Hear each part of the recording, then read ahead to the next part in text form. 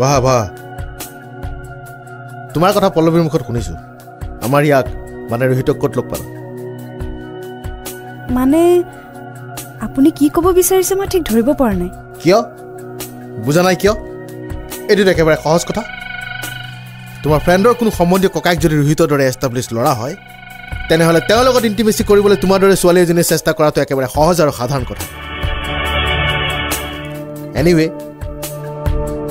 তুমি অহাৰ কাৰণে ভালে পাইছো ৰত্না এক চাহটা কিবা দিবা এহজে আনবাৰে বিজনেছৰ কাম লৈ ব্যস্ত হৈ থাকে আৰু ৰোহিতও এইবোৰ কথা সিৰিয়াছলি লোৱা নাই বিয়াৰ পিছত চাগে ঠিক হৈ যাব নে তুমি কি কোৱা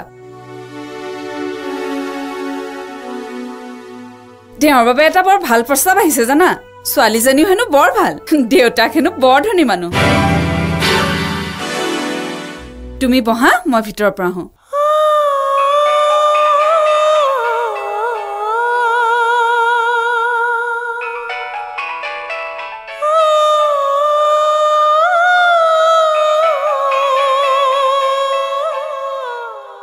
বাজনী যে কি নহয় অথনিৰ পৰা ফোনটো বাজি আছে কিন্তু তাই খবৰেই নাই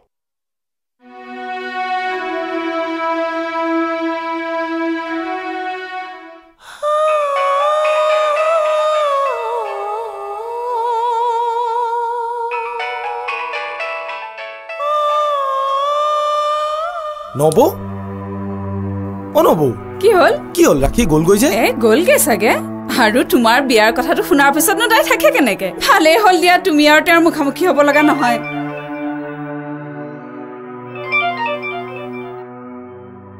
হেল্ল' নিশা নাই ঘৰতে আজিৰ প্ৰগ্ৰেম কি কামাকাজি মই গৈয়ে আছো এই ওলালোৱে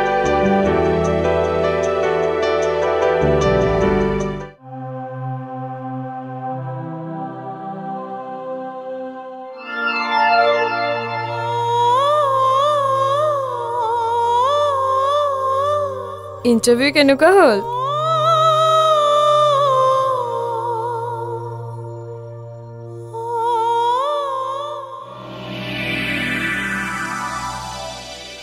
ৰাখি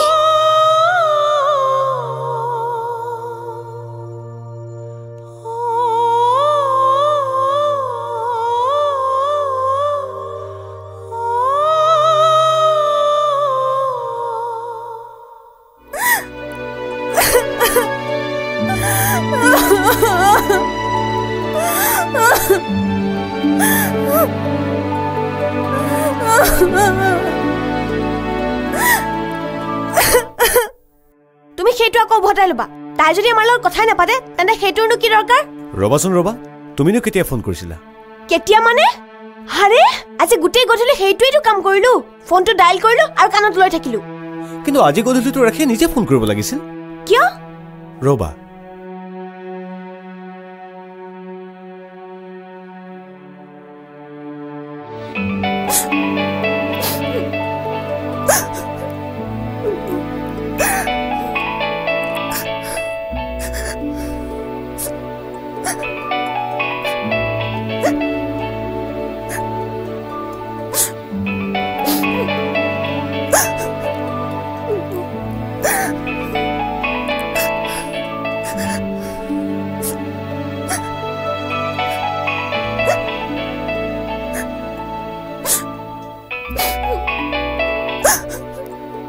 হেল্ল'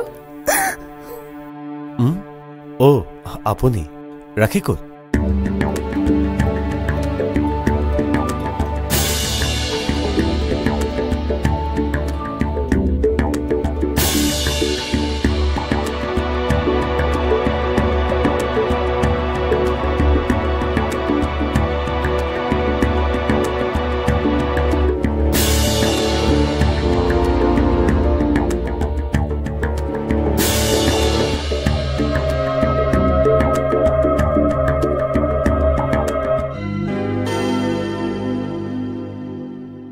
অমিতদা তুমি ঘৰলৈ যোৱা মিলি মাহিদেক ক'বা এবাৰ সব ঠিক হৈ যাব কিয় নাযাবি ঘৰলৈ আৰু তই লাজ কৰিবলগীয়া ভয় খাবলগীয়া এনেকুৱা কি হ'ল যে তই তোৰ ভাল পোৱা মানুহখিনিৰ মুখামুখি হ'বলৈ সংকোচ কৰিছ মই কালৈ একো ভয় কৰা নাই স্বপ্না লাজো কৰা নাই মাত্ৰ এজন মানুহৰ বাহিৰে। এজন মানুহ মানে তই অমিতৰ কথা কৈছ? অমিত, কাৰণ অমিত যে হঠাতে আহি ওলাইছিল, মইতো তেতিয়াই তেওঁৰ মনৰ ভাৱ বুজিব পাৰিছিলো। ৰাখি? বুজিছিলো, কিন্তু তেতিয়া যে মোক ৰোহিতৰ ভাল পাই অহংকাৰী কৰি তুলিছিল। সৰুতে যিকোনো কামত হৰুৱাই আনন্দ পোৱাৰ দৰে মই আনন্দ পাইছিলো।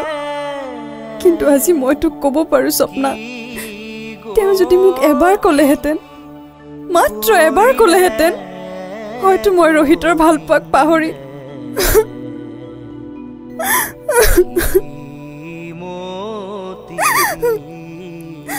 এতিয়াতো ৰোহিত আৰু তেওঁৰ ভালপোৱাৰ স্বৰূপ প্ৰকাশ হৈ গৈছে। তেতিয়াহ'লে তই তোক সঁচাকৈ ভাল পোৱা মানুহজনৰ মৰমৰ মাজলৈ উভতি যোৱাত তোৰ বাধা ক'ত ৰাখি? কিন্তু কেনেকে যাম স্বপ্না? কেনেকে কম যে মই আজি প্ৰেম বিচাৰি গৈ অপমানিত হৈ তেওঁৰ ওচৰলৈ উভতি আহিছো? আৰু তেওঁতো কেতিয়াও মোক ভাল পাওঁ বুলি কোৱা নাই। আৰু যদি কয়?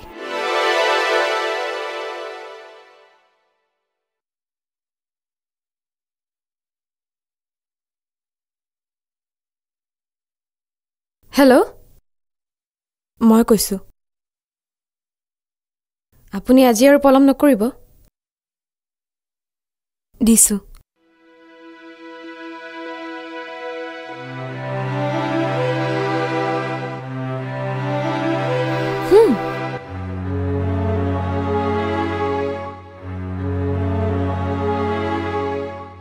হেল্ল', ৰাখি, মই কৈছোঁ, মই আহিছোঁ ৰাখি, তোমাক ক'বলৈ। যিটো কথা কোৱাটো আজি সকলোৱে বিচাৰিছে। মহাদেৱে, মাহীদেৱে, মিলিয়ে, মোৰ দেউতাই বিচাৰিছে। মই আজি কম, মই তোমাক ভাল পাওঁ ৰাখি। ৰাখি, হেল্ল', ৰাখি, ৰাখি, তুমি শুনি আছা নহয় মই কি কৈ আছো? ৰাখি, তুমি একো নকলা যে?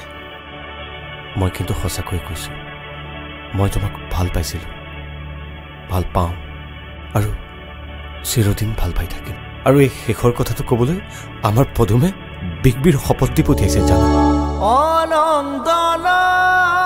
খেলাৰে লগ যৌৱন বেলাত বান্ধিলি যৌৱন, অনন্দন খেলাৰে লগ পৰভাতে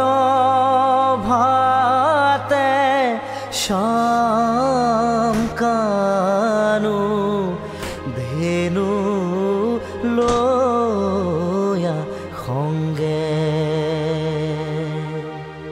ৰাখি বংশীৰণী সানে কি হ'ল, ঘৰলৈ যাবলৈ মন নাই নেকি? নে একেবাৰে নিজৰ ঘৰলৈ যাবৰ মন? ৰঙে পৰভাতে শ্যাম